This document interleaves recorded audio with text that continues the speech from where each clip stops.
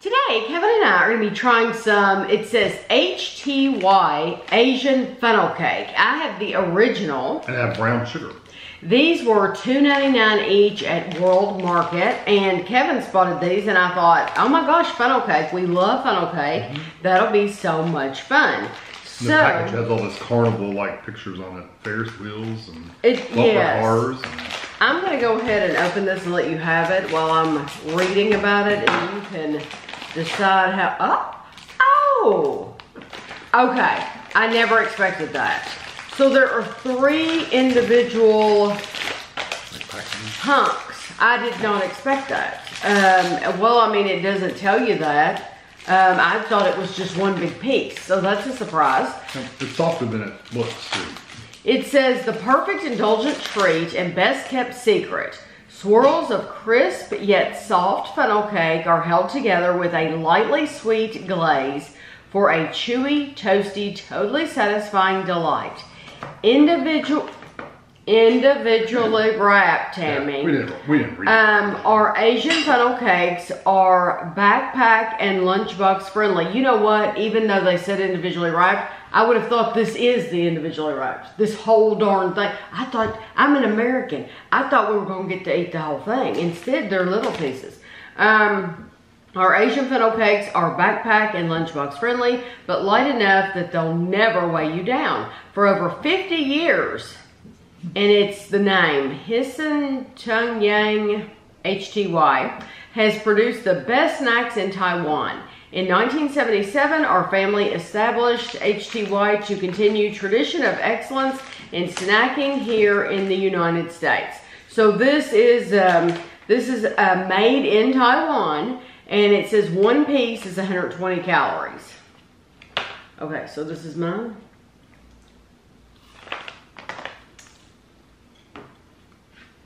I like the texture of it. Once I kind of held it in my hand, I thought it was going to be kind of like a Rice Krispie treat, but it's not. It's fluffier than that and softer.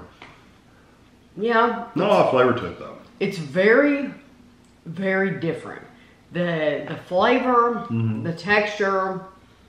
The flavor is just like, I don't know, it's just kind of, it's got a touch of sweetness to it. It does taste though, like deep fried dough.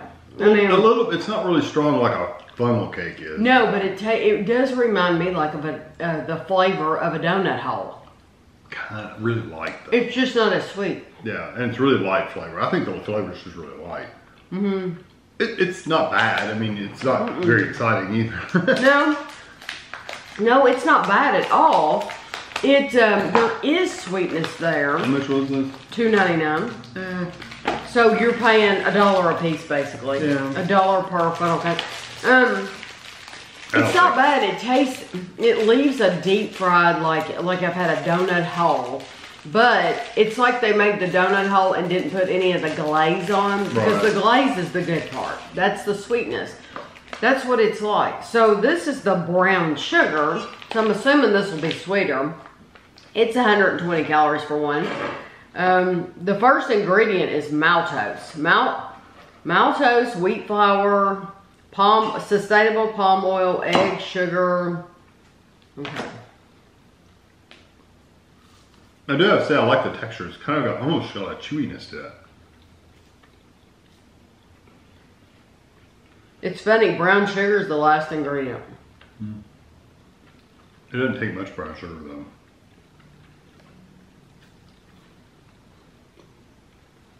It's funny how the dough texture is kind of crunchy on the outside, but then you start chewing it and it just kind of goes away. Yes, it's very, it's soft, it's easy to chew. To me, I know the ingredients say brown sugar. It tastes like molasses. I agree. That has a molasses component. 100% tastes like molasses. Does not taste like brown sugar at all. So yeah, it's just, I don't know if that's because it's made in Taiwan and the brown sugar just has a different flavor. It has a different flavor to it. But absolutely, I would call that molasses. Yeah, so I think both of these are I don't think they're worth $3. I think the flavors are so light that you're really not getting much for it. For the $3, you're better off buying Rice Krispie treats or anything else than these, because I just don't think these have a lot of flavor. They're interesting to try. I like the texture and stuff, but it's just not something I'd want to snack on all the time.